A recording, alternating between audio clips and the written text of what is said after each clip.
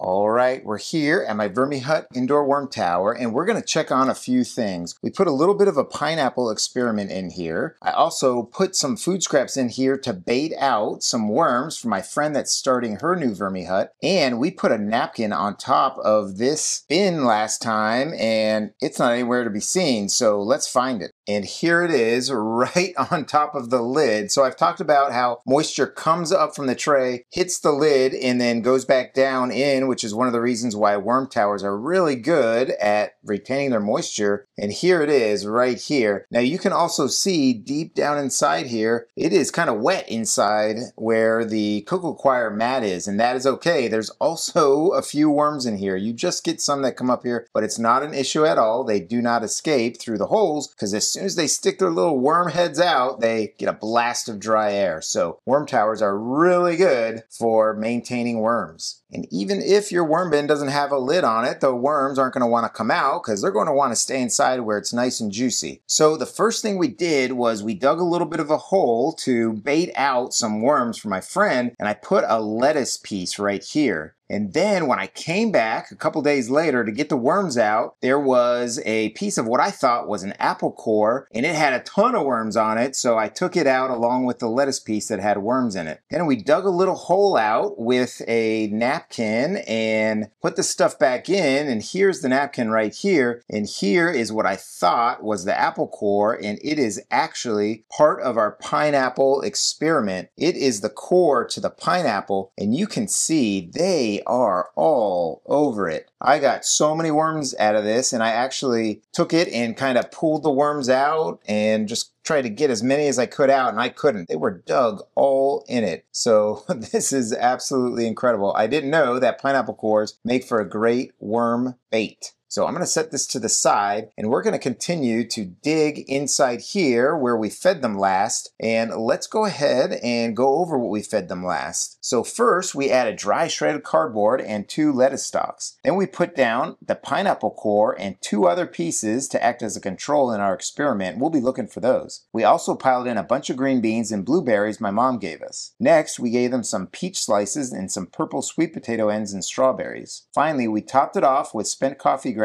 and pulverized eggshell grit and buried it up with more dry shredded cardboard and the contents of the bin. And here is the napkin we put on top. So let's see if we can find the other pieces of pineapple. Now those pieces of pineapple were just kind of from the sides, you know, the skin that you kind of take off. We put them on either side, and I don't really see anything right here. Let me get a bigger pool of it and see.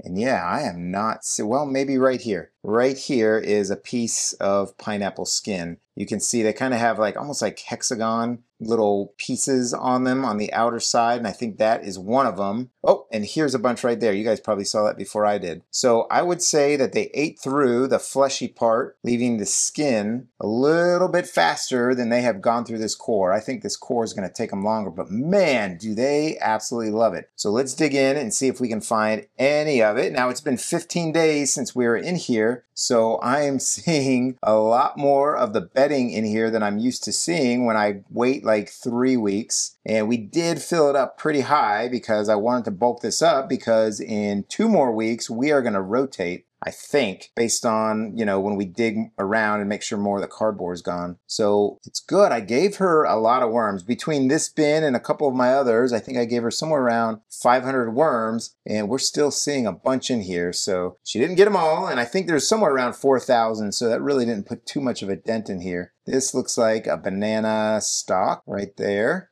And yeah, it's just looking like lots of eaten up food. What is this? Okay, here we go. There we go, more of the pineapple skin. So, wow, they really do enjoy it. People sometimes a little fearful about putting pineapple in a worm bin because it's acidic, but not to worry, the worms will go for it. And, you know, when they eat it, it may go in acidic, but when it comes out, just like us, it comes out neutral, and they're not going to go after it if it is too acidic. So let's look in there. And then obviously the more castings you get, it is going to be a neutral pH for sure. All right, check that out. Little tiny, not quite a worm ball, but definitely a board meeting of worms right there, right in that pineapple. That's fantastic. That is really cool. Probably because it's so juicy in that pineapple. All right, let's dig out a little bit more of this feeding, see if we can find the... Oh, here we go. I was looking for this. This is the sweet potato, and it's looking to me almost like a cornucopia of worms because it's in a bit of a cone shape. Let me peel it back and see what we're going to find here. This is... Whoa! All right. They are kind of tunneling through it, through the top. I'm going to pull them all out so you can see how they eat the food. A lot of people think that the microbes totally eat the food and then the worms only eat the microbes, but that is not the case. The worms also dig in and eat, and both the microbes and the worms break down the food, and the microbes are where the worms get most of their nutrients, because just like inside our guts, they, meaning the microbes, are the ones that digest the food for them. Really cool. Really cool. I don't know if I'm gonna, it's so fibrous in there, I'm not sure I'm gonna be able to get to where we see just chunks out, but clearly they are going for that potato. That is really cool. All right, enough playing around.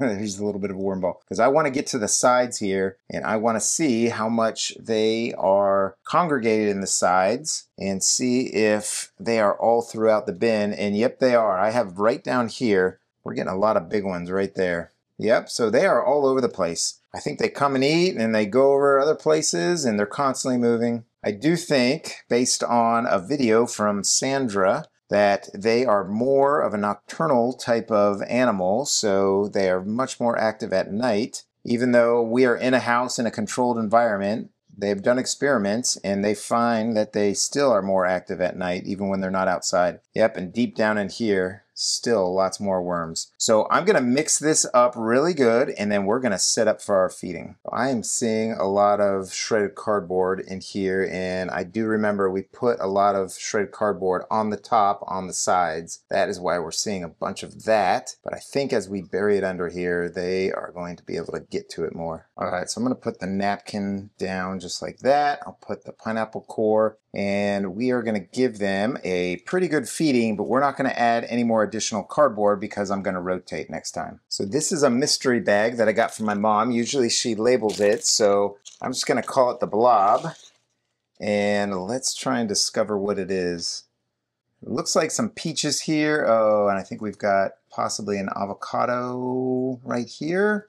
And then same thing here. Now you can tell I freeze all my food scraps and then we put them in, and that helps to break them down. Yeah, that looks like some peaches and some other mystery. So we're gonna put that right there, just like that. Got a little worm there, so I'm just gonna kind of push that down and put the napkin paper towel over it. And then here is a piece of lettuce from us. I've got some onions right there and some tomato, and check out some of my other videos to learn that you can actually put onion in. But just like all other food, you want to put it in moderation. You don't just want to give them a feeding of onions. So there, we'll put a banana half there and another one right there. So that is a pretty big feeding for my 4,000 worms. Next, we're going to go in with some of my spent coffee grounds that sit on my counter and sometimes get a little moldy, but it's another great food source for them and another great way to get nutrients into your garden. And then we'll top this off with some pulverized eggshell grit. I've run out of worm chow and run out of expired grains in my pantry, so it's been a little while since I've had worm chow, but this grit helps them to digest their food because they have a gizzard and a crop. And then here's the napkin that I used to kind of wipe off my hands, so we'll put that on top as well. And then let's just go ahead and bury it up since we are not going to put in any more shredded cardboard. This has been a really good feeding, and I'm really pretty excited about how well this tray has performed over the last, I guess it's been 75 days. So I'm going to be rotating at the 90-day mark. If I had been feeding every 2 weeks or every week, I could have done it at 60 days. But since I was being a little bit of a lazy worm farmer, I'm having to go a little bit longer in between rotations. So 15 days, we're going to rotate it. And then once we do that, we're going to be able to harvest this bin in 60 more days. No. Yep. No. Yes. Dude. I have to. The executive producer said no, but I just can't resist giving them a little bit more shredded cardboard. So I hope you found this video helpful, and if you did, hit that subscribe button and give me a like. And if you want to see a video of one of my favorite time lapses, check out this video right here. Haha. Patrick. A little bit more. So I hope you're having a great day. I hope your worm bins are doing fantastic. So happy vermicomposting, everybody. Take care now. Dude, that's so naughty. You're behind the camera. You can't get to me.